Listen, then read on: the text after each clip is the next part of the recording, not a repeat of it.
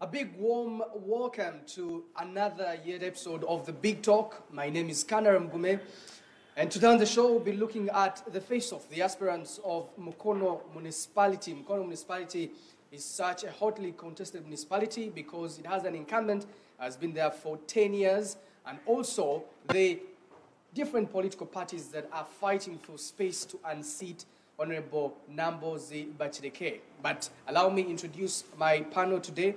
On my left, I have Ivan Sentongo, who says that she wants to not only beat Honorable Betty Nambozi Bachireke in the primaries of NUP, but also unseat her. Welcome on the show. Thank you, Canary. And then I also have the Mayor of Mukono Municipality. He is, of course, George Fred Kagimu. He's also the current chairperson of Democratic Party Mukono District. Good to have you on the show, Mayor. Thank you very much, and good morning, viewers. We are very happy to be here. I also have a man from NRM. This is Abbas Sozi Seguja. He's the former youth councillor from 2011 to 2016 in Mukono Municipality. Abbas Sozi, good to have you on the show. Yeah, thank you very much, Canon. Good morning, viewers. All right, so Mukono Municipality is an interesting constituency because the incumbent, Betty Nambozi Bachireke, who is going to join us in just a short while, is seeking a re-election against, about 9 challengers, including her fellow Democratic, she's from Democratic Party and now she's joined NUP. So there are people in Democratic Party, like the mayor here, and then there are also people in NUP, the party that is now joined, like Ivan here, who want to unseat her. But then what is interesting about this Mukono race is that the mayor here at the beginning was appointed as the coordinator of people power in Mukono. Yeah. I am right? Yes. So he's still in Democratic Party, he's the coordinator of people power, but yet he is not in NUP. Now that's an interesting race. Earlier in the year, many people had hoped that he has the backing of Chadondo East and now presidential aspirant Honorable Robert Chagulanyi. But then, is it true that Robert Chagulanyi is going to back the mayor here and leave Betty Nambozi Bachireke, who is in NUP? That's why the race is interesting. But well, let me begin this off with the discussion now. Let me begin with you, Mayor. Yes. What do you want to do for the people of Mukono? A lot, because I come to political administration after very rich and wide experience in many fields. I'm a chartered accountant by profession, but also I've been working in international organization as expatriate. But I have also been in many organizations. Also, I've been the mayor now. So I come to Mukono, knowing Mukono very well because I invest in Mukono, and also as a mayor and also as a person that has been in this field, I've got quite a lot of gaps that I've realized and that I would like to fill. For example, I know that we have done very well as a mayor, a lot of transformation that we have done within a very short time. But I have realized the gaps. The biggest gaps that we have in Mukono is that the leaders in Mukono cannot work together. That most of the leaders... You're saying that you, the leaders in Mukono, cannot work together? Haven't been working together. I've tried, and I think we are making progress. And I want to step on that one and make leaders in Mukono work together, even if we come from different political parties. Where is the problem? I think the problem is thinking that you can make a change alone. There is no person that can make a significant change alone.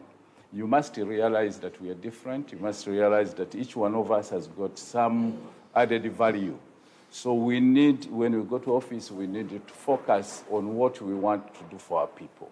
What we want to do for our people is to transform them, to change their livelihood as the #1 thing that we need to do. And that cannot be done by one person. All the cities, even in Europe and so on, were built by their own people.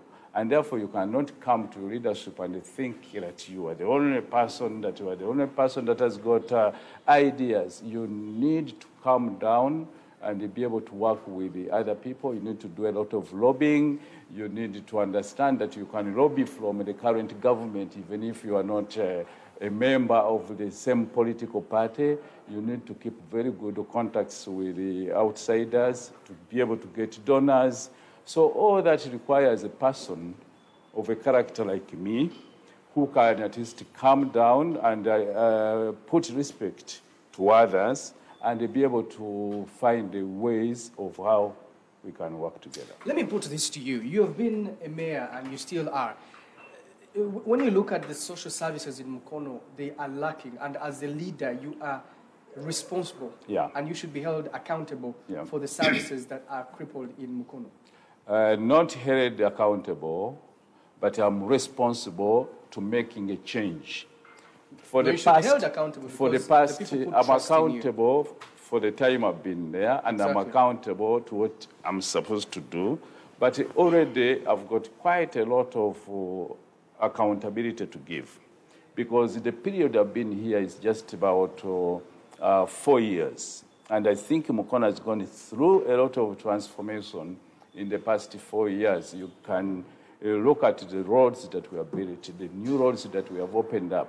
You can look at the hospital, which was a health center for changing within 4 years to become a general hospital. You can look at activities and projects that we've done for the services in that hospital are still questionable because it has more than 200 outpatients every day. Yes. Coming in from not just Mukono, but also in districts of Kayunga, Buikwe, Buvuma, and some parts of Wakiso.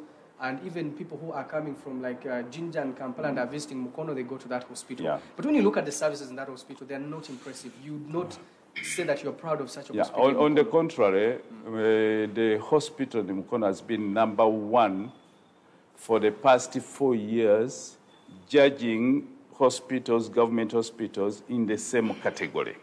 So you cannot say that it's, of course, not doing what we should have expected, but it's doing quite a lot, because the kind of patients that hospital receives, the number is like what is received by other general hospitals when it's a health center for. If you look at the contributions, there is the central government contribution and there is the municipality contribution. For example, the central government is supposed to provide medication for 350 million every year. But actually, the central government contributes 80 to 85 million of medication every year. So you cannot judge from that angle. You can only judge looking at all other factors. But look at what we as Mukono have contributed as a Mukono Municipality. Every year we have devoted about 200 to 300 million shillings from the local revenue to improve the hospital. On top of that, I've been able to identify external donors like Bill Gates, who have actually put in 900 million over a period of 5 years, and the Mukono Municipality 100 million. So the medical facilities and the services in Uganda are still lacking, and especially the facilities that are government sponsored. Okay, thank you so much. Let me get to you, Abbas. So what did you do while you were youth councillor?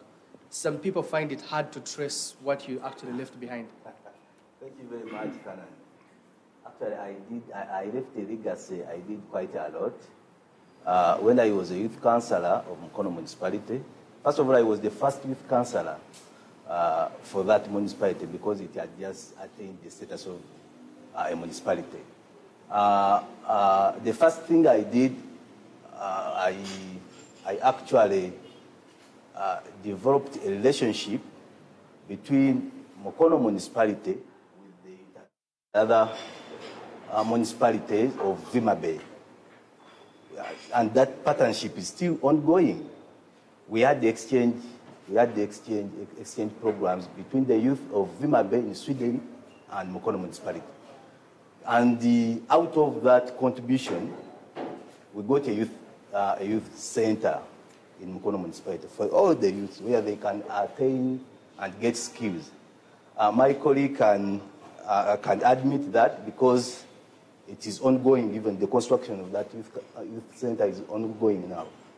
Another thing, because besides being a youth councillor, I was also the chairperson of the youths in Mukono Municipality and of the youths in the district. I was behind the proposal when we met the president in Fort Portal of the youth livelihood. It's unfortunate that it crippled somewhere, somehow, but the idea was to have all the youths attain loans, and out of these loans, they can develop themselves, and it was supposed to be a revolving fund. But it's unfortunate that that money came and it was somehow mismanaged. But I was... Mismanaged by who? By the current government. Because it was unfortunate. So then how do you seek to go to parliament using an NRM ticket of the current government? I mean, No, I'm saying the current government at the municipality. Or the municipality level? Municipality. I think... Because for us, when we left when the proposal was in the pipeline. When we met the president, we asked the president, please, we need to do something for the youths in this country. So then that is as good as nothing, which means that your impact was not there. No, you must have lobbied for the money, but then if he did not benefit, no, we intended... lobbied, and there are those few who benefited. But the problem, where the problem came, where I say that actually it did not move as the initiators expected, that we wanted it to be a revolving fund. The 10 youths use the money. After some time, they pay back. Then the other group also attains that money. After some time, they pay back. But it's unfortunate that actually that money, the youths have not been in position to pay back as So these leaders misused it. They misused the fund. Then another thing, that's a huge allegation. That is a huge allegation no, that I must true. explain. Who is accountable for the money? You're going to answer. Who was accountable for that money, for that because fund? They were accountable. How can you have a project without accountability? I thought I'm the one on the floor. Then another thing, as we may all are aware, that Mukono Municipality, it is the largest municipality with 20 square miles. And most of its parts, like Ngoma, it's rural. So I did lobby for some of the farm implements, like the spray pumps. I did lobby for seeds, for the some youths who are in agriculture. And it's also on record. These youth you're talking about, when you look at the unemployment in Mukono Municipality among the young people, those that actually, some are in school, and that's why they're not employed, but when you look at the unemployment among those that are not in school and those that have graduated, it's still high. So when you say that you lobbied, that's where I'm coming, Canary. That's where I'm coming. Let me also talk about unemployment. I also advocated for a policy, because as we may realize that Mukono Municipality is an industrialized municipality among all the municipalities we have in the country. So I did suggest and advocated for policy that at least 70% of the casual laborers who are working in Namavi be at least from Mukono Municipality. But it's unfortunate now, actually you find a queue of people moving at around 4 off work, moving, going to Chira. But all you're doing is lamenting on the things that you did and then did not come to play. That's if I were a voter, I would want to know what you actually did for me and actually came to pass, because you're lamenting. Yeah, the reason why I want to contest as a member of parliament is to see that what I suggested and what I lobbied is the process. It is moving and it is working. Otherwise, when I left as a councillor, I'm seeing some of the projects I initiated, they are not in use. They are not moving as I initiated and as I expected. Yes. Okay, thank you so much. Can you give me yes, 2 minutes as I'll try to be very fast. And I think that if we are competing and we are competing for votes, we shouldn't do allegations, and especially wrong allegations. For example, there was no funding for the youth before I came into office of Mukono Municipality that was controlled by Mukono Municipality. It was being controlled by the district. And that money has never been returned, and most of the people that were actually responsible are people that come from your party, that is the ruling party, for those funding that we were given before. During my period, it has been youth livelihood project funding, and I'm one of the most performing municipalities as far as that project is concerned. And the Mukono has been taken on record that we have been able to recover and give money again to other youth. That's a lie. Let me finalize. Then another thing, when I came to office 4 years ago, the youth center was on the foundation for 15 years.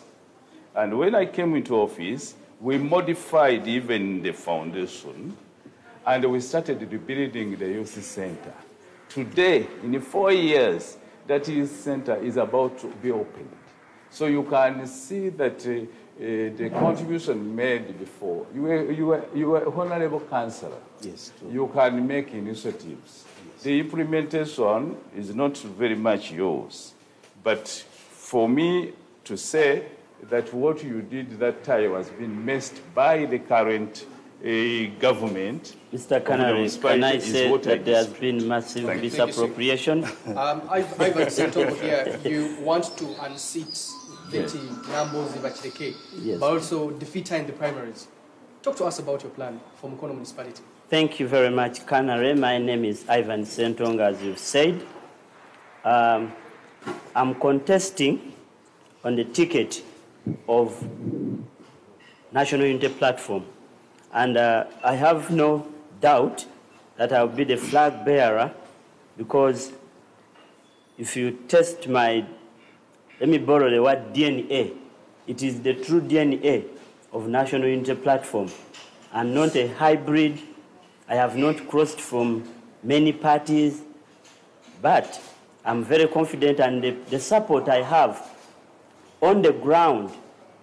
And when you consider the number of youth who are behind me, who are agitating for change for good reasons, yes, the municipality population is more than ready to change the leadership from the top to the bottom, and NUP, National Unity Platform, will sweep the constituency. Yes, but what do you want to do for the people of Mukono Municipality? Yes, these gentlemen have been talking, and I'm glad they started the debate. You can see a lot of mismanagement of funds. They are reporting here in the studios of NBS. My friend, my brother Abbas is blaming him.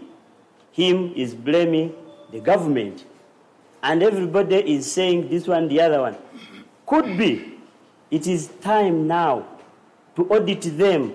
The first audit is to remove them from office. You cannot audit somebody, or you cannot check somebody when he's in the seat, and it is obvious. But more importantly, I want to bring change in the leadership. The problem now has been in the leadership. They are quarreling, they are fighting, they are disgruntled over small things, probably the money they are talking about. The time now is ready for us.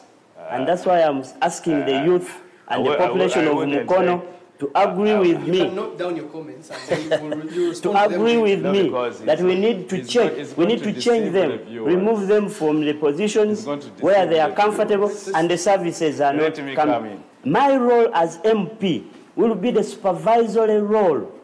I'm going to be inspector number 1 to supervise.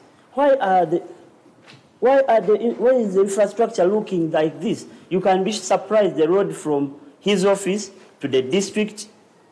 I worked with the university for over 10 years. That road was good. And now it is dilapidated. My role will be to lobby, to inspect if we have the funds from the central fund, if we have money from the municipality, what is it doing? I want to be the checkpoint, and I will lobby for my people. I will bring vocational training schools. Already I have one where my youth are working to collect enterprises in Misindi. They are doing welding, they are learning plumbing. Those are my initiatives because I can write proposals. When I get opportunity to go to Germany, South Africa, like opportunities availed to members of parliament to go out, not to visit and come back and bring back luggages and ornaments. It is to lobby for the constituency. Okay, what has the current leadership not done that you want to change? Exactly. I want to see that our roads are clean. When you compare Mukono Municipality and other towns, now others are cities, we were ahead of them. Mukono was a model district. Mukono started local government system during Mr. Chiwanuka. And all the pilot projects were coming to Mukono. These days, Mukono is lagging behind. I want to bring Mukono back to its original positioning. I want it to grow. We cannot even talk about a city, and yet we could have expanded. There are many good schools, factories are coming in Mukono, but you don't hear the vibrance. Why? There's somewhere where leadership needs to be checked. And one of my biggest tasks when I become the MP, the Member of Parliament, is to make sure that the leadership is well coordinated and the funds are put to right use. Certainly, I would prefer to work with many leaders from National Unity Platform such that we check the impunity, the misappropriation, the... Who was the misappropriated one? My friend Abbas has reported himself to this desk and he claims it is him. He said, no, it is the district. Now, my role will start from there, and we'll certainly know who is accountable for the youth money, why is the waste rotting on the roads, where are the skips, where, if the budget is passed, these people sit in many councils, and they pass budgets, is the money put to the right use? That would be my role. Okay, thank you, Ivan. Sent over. Yeah, but I'm going to respond. Yeah, but I want to give time to the fourth panelist who has just joined us, Zirimara Chigundu from the Democratic Party.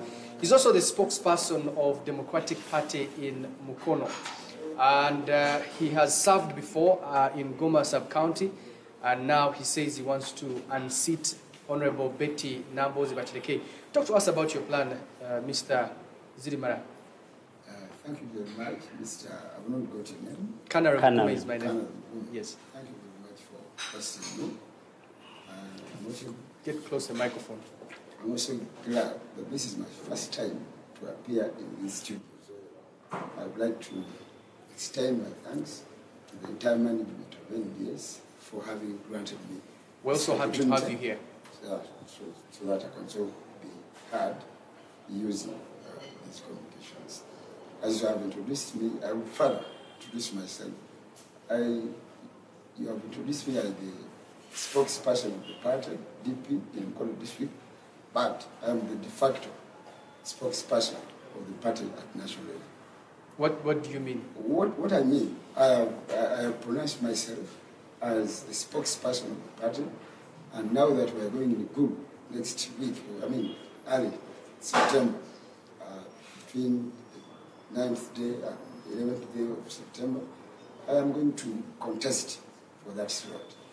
Yeah, but if you're aspiring to contest, that does not make you the de facto spokesperson now of the entire party. Kakande, the former spokesperson of the party, defected to the National Unity Platform, and therefore he introduced himself as the spokesperson of the party. So there is a virtue So I am. Yeah, but if there's a vacuum, you don't announce yourself as spokesperson. Are you- That's an irregularity. Are you the interim? For a leader like you who wants to lead Interim people. irregularity, What's the interim? but I am now speaking for the party even at national level. So that's why I'm saying. I've not seen any official announcement from Democratic Party saying that Zirimara Certainly, there cannot be is the an acting official spokesperson. announcement because in the DP we do not appoint, we do not handpick. You appoint but yourself.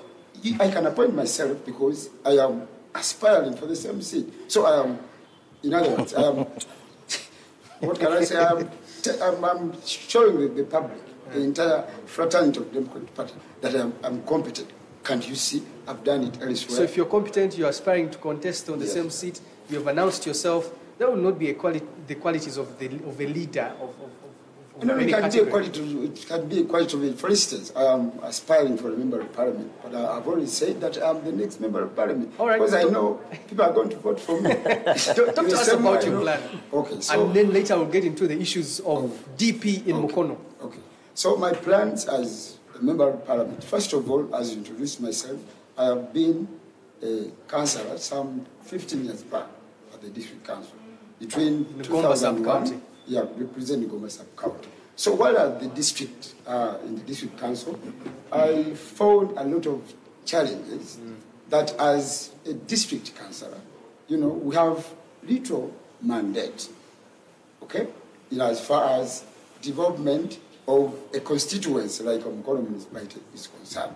Now that Mukono Municipality is a city, it is semi-autonomous. I mean, the district does its work, the municipality also does its work. So as a councillor, you find you play a very minimal Is role Mukono a city? in as far as the development of the constituency. Pardon me, is Mukono a concerned. city already? I have said Mukono is a municipality. Let him not be distracted, because I know what I'm talking about. Okay. And as I have talked to my constituents, that being at the level of a municipality is next to a city. But when you look at Mukono Municipality, which is next to a city, because from municipality, the next elevation is a city.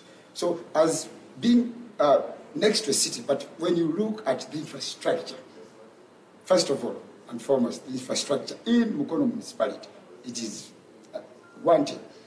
The roads in Ngoma sub-county, most especially, because town council, Mukono Central Division is a little bit okay, although not all that okay. Not. A little bit okay, because it started as Where is a it town okay? council.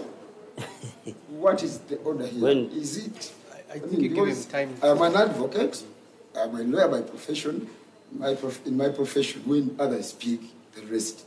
When I'm speaking, the rest listen to me. He was speaking, I never intervened. So let him not distract me. So what I was saying, that at a level of Mukono, municipality next to a city, when you look at the infrastructure, I was talking about Mukono Central Division, which, in my very humble opinion, is a little bit okay in as far as infrastructure development is concerned. Mukono Central Division, because municipality is constituted of two divisions. One, Central Division Mukono, and Ngoma sub-county, where I come from.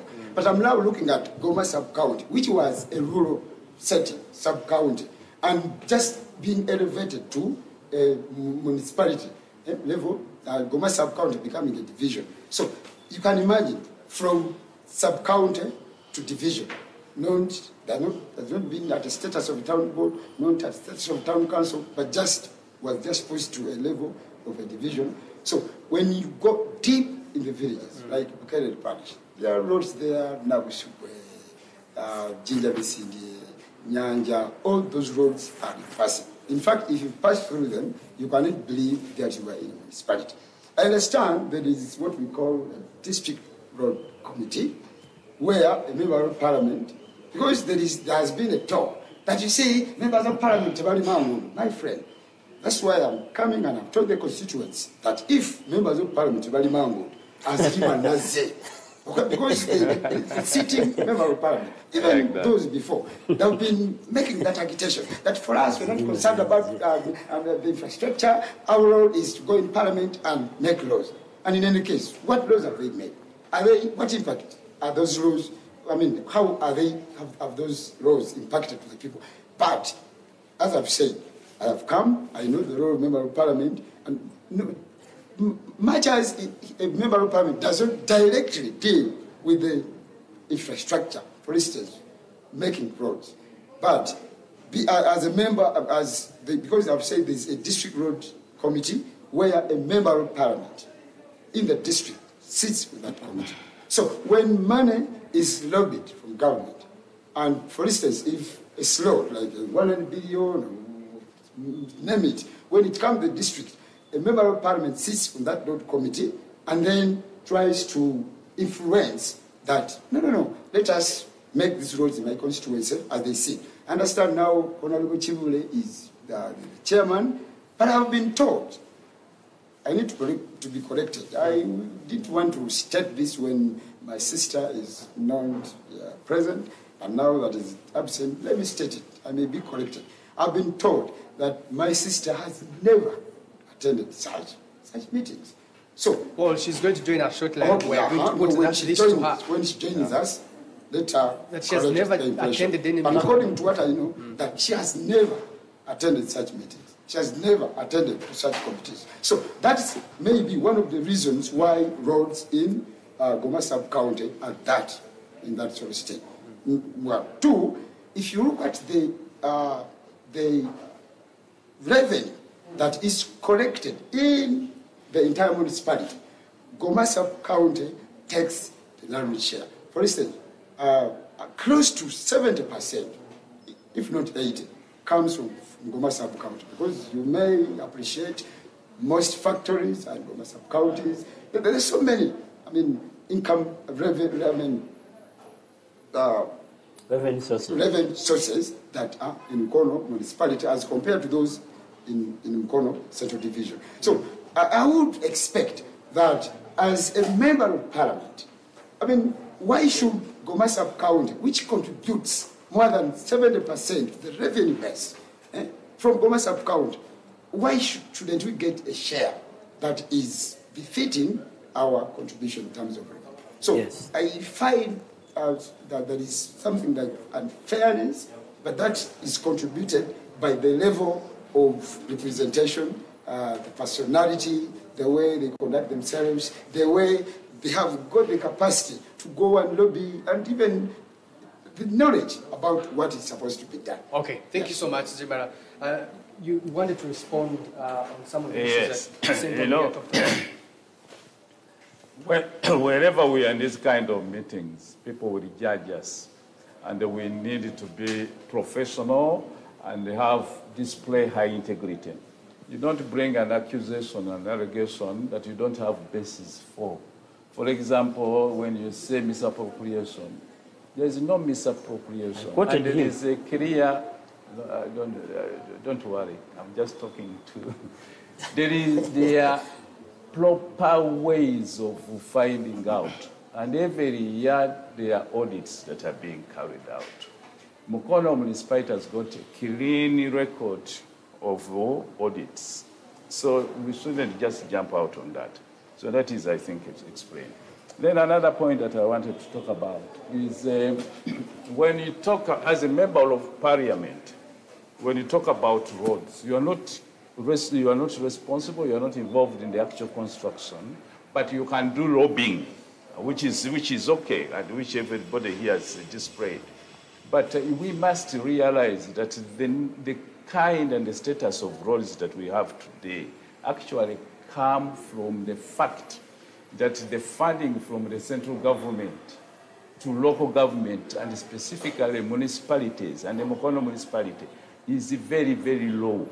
Mukono Municipality has got 350 kilometers of roads, which expand every year by about 10 kilometers. And the money that comes from the government to do tarmac can only do 3 kilometers of roads in 2 years. That means we need about 700 years to do the roads of being tarmac. So when we are here as people that want to come, we should be realistic. Okay. And on that note, I would like us to take a short commercial break, but when we return, we're going to be looking into the issues and social services inside Mukono Municipality, how they have improved over time, those that have been left behind, and the gaps right after this short commercial break. This is The Big Talk. Good morning.